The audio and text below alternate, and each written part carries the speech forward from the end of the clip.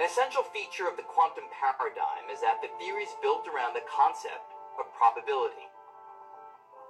That is, unlike the Newtonian picture in which we specify how things are now, and the equations predict how they will be later on, in the quantum picture, we specify how things are now, but the equations do something entirely different.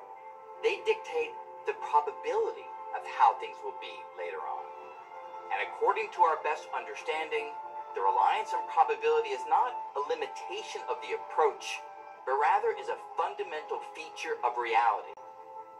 The logical explanation is that light and matter in the form of electrons are waves over a period of time with particle characteristics as a probabilistic, uncertain future unfolds. This is an interactive process relative to the atoms of the periodic table.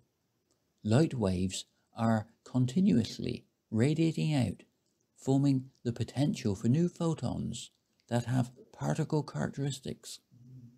These new photons represent a probabilistic future coming into existence relative to the energy and momentum of our actions, with the Planck constant being a constant of action.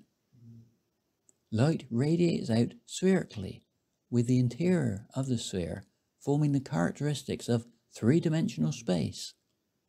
The wavefront, in the form of the two-dimensional surface of the sphere, forms a manifold for the movement of positive and negative charge within our ever-changing world.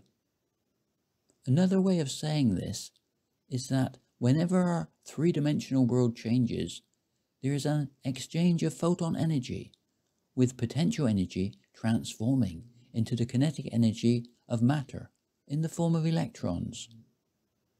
Based on this idea, the mathematics of quantum mechanics represents the physics of time as a geometrical process, with the classical physics of Newton representing processes over a period of time, as in his differential equations,